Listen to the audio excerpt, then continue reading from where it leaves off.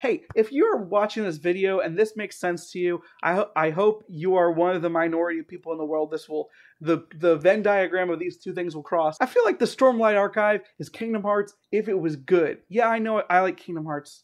I do. But heck, dude, it's so freaking up its own butt. It's insane. Words of Radiance. Words of Radiance.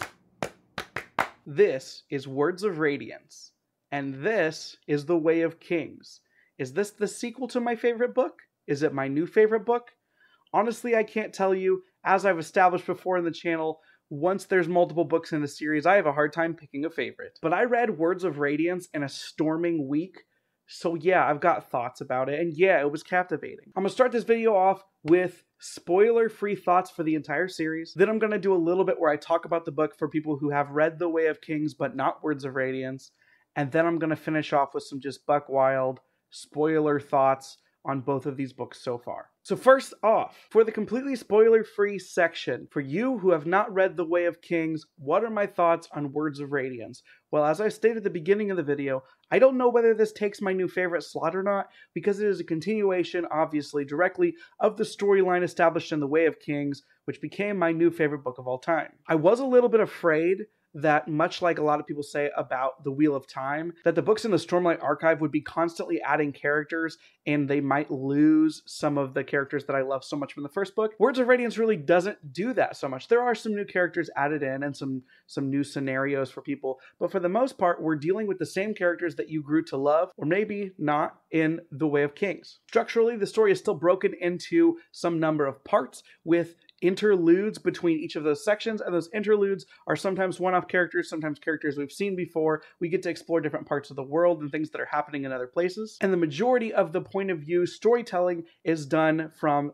a lot of the same characters, but instead of getting flashbacks from the same character as the first book, we get flashbacks from another one of the primary protagonists. There are a lot of people who seem to like Words of Radiance more than The Way of Kings, and if I were to take a guess, it's because a character that wasn't so fleshed out in The Way of Kings becomes such an integral part of the storytelling in Words of Radiance. And I think Sanderson uses Words of Radiance and the backdrop of understanding more about this character with a little bit of a darker flavor to explore some of the darker things that are available in his Stormlight Archive worlds. That's not to say that The Way of Kings was a cakewalk, but Words of Radiance is definitely murkier and darker in a lot of ways. And even though I think this section of the Stormlight Archive is actually going to be 5 books eventually, this feels to me like the dark middle chapter. That being said, I don't know if that's for sure because I haven't read Oathbringer yet. But I will say that Words of Radiance was so good that it had me drop the rest of my TBR and start Oathbringer as soon as I could. Additionally, one of the huge things that Words of Radiance has going for it that The Way of Kings didn't necessarily, it kind of touched on, but it didn't fully dive into. Words of Radiance starts tackling the in-world version of a lot of the same controversial, or maybe they don't need to be that controversial, but they are, issues that we also see in modern day society. The position of women, classism, a form of racism in his world. These are all things that are addressed, and we get to see multiple perspectives. Brandon Sanderson is absolutely incredible at putting you in the mind of characters that you may or may not agree with, but you can understand and empathize with the lines of thinking that get them to act the way they do, even when you disagree with them. From reading the Stormlight Archive, that is probably one of the craziest things that Brandon Sanderson does in a way that I don't necessarily see most authors doing as well. Yes, he does great action. Yes, he does amazing world building. Yes, he can sneak that world building in without you feeling like you're getting info dumped on. Yes, the story is cool. Yes, the characters are people that you can love or love to hate or just really hate because they suck, like on purpose. But the more subtle but equally as powerful aspect of Brandon Sanderson's talent in these books is his ability to put you in the brain of someone and make them feel like an individual person. You can spend time as a POV character, you don't have to see names, and you know who you are, and you understand via their background and their role in the societies or cultures that exist within this fictional world, and you understand why they are the way they are. When there's character growth, it isn't flippant. It is hard-earned character growth that feels genuine because you have to see the struggles of the characters. This feels like it should be elementary when I'm saying this, but I'm saying that Brandon Sanderson pulls it off in these books in a way that I don't feel like most authors are able to do. And that, in combination with the fact that we're continuing the stories from the characters that I loved so much from The Way of Kings, and the world that I loved so much from that world, and there's still so many mysteries left unanswered, leaves this series as my favorite series of all time still, and I just can't get enough of it. I'm obsessing over it, guys. I'm telling everybody I can to read The Way of Kings. If you see my comments on other people's videos, I'm telling them to do that because I want to talk about both The Way of Kings and Words of Radiance with everyone that I can. My brother is the only one that has kind of finished this book in close proximity to me, and we've been talking about it a lot and not enough. I'm thinking about potentially doing a video with him where we maybe talk about this series, maybe after we finish Oathbringer. Is that something you guys would be interested in? If you've enjoyed this video, please remember to like, comment, and subscribe if you haven't already. What is your situation with the Stormlight Archive? Have you read any of it? Have you read all of it? What about the rest of the Cosmere? This is my first experience in the Cosmere. I want to catch up.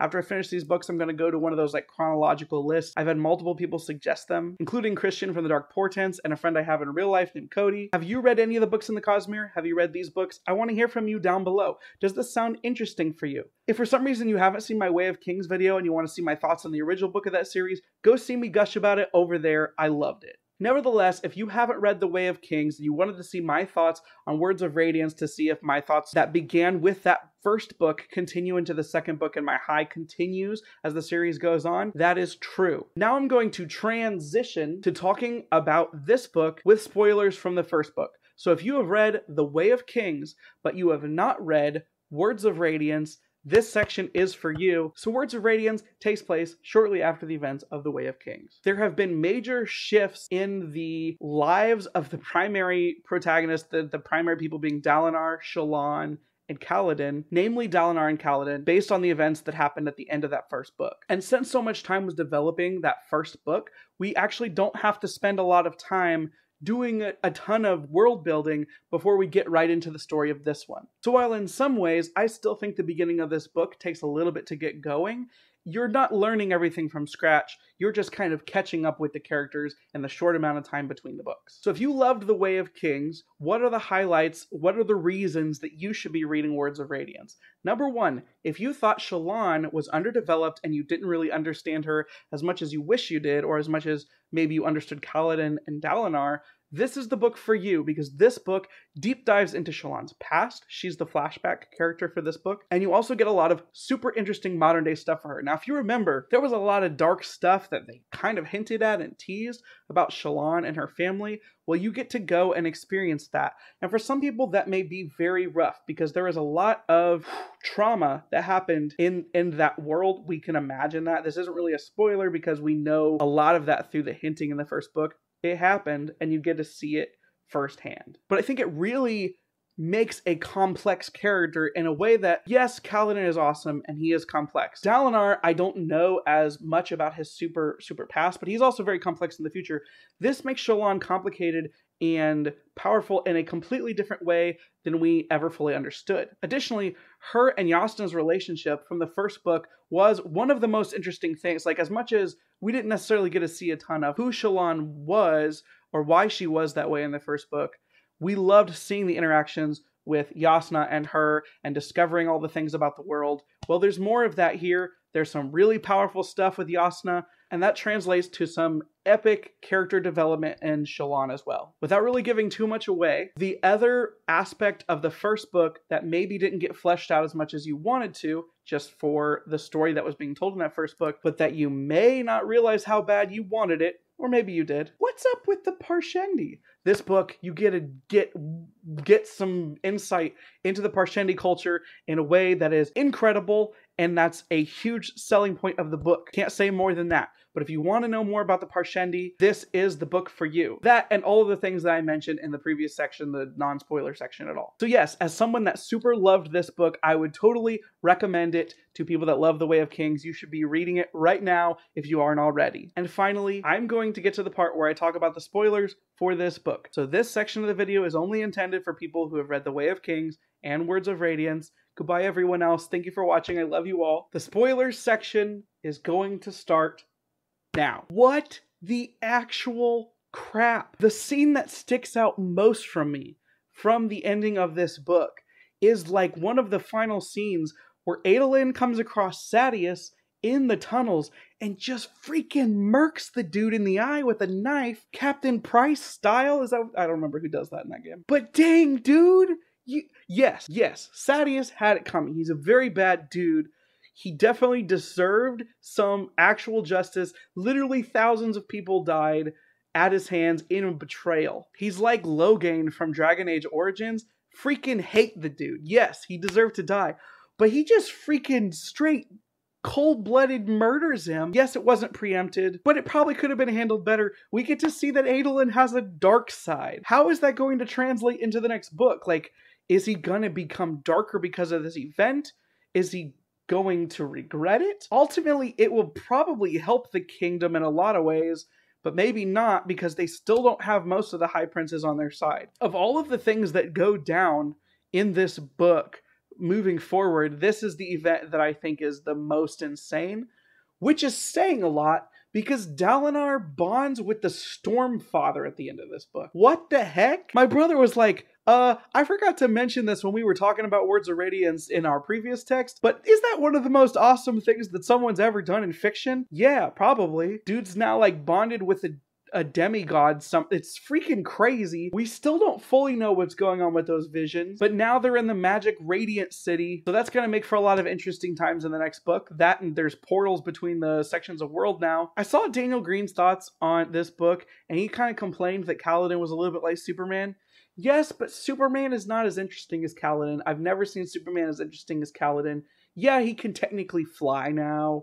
Yeah, he can heal. Yes, maybe he's a little OP, but he's like not OP because his brain doesn't let him ever be happy. I'm really hoping that in the next book we can see a little bit more joy from Kaladin, except, you know, more joy than when he's just flying, because that's not enough joy for my sweet boy Cal. But what about Shallan though, dude?